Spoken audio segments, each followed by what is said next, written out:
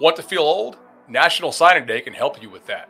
Every year, we are reminded of just how young the current recruiting class is and how differently they see the world of college football than the rest of us. The class of 2023 was born in 2004. They don't remember Tim Tebow winning the Heisman or the Gators winning a national title. Ditto that for Texas and Vince Young.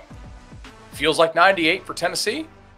Feels like they weren't even born until 6 years after that. 5 rings in Miami?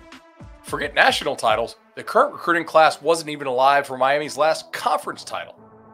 Lamar Jackson, Kyler Murray, and Baker Mayfield were the Heisman winners when this class was in middle school.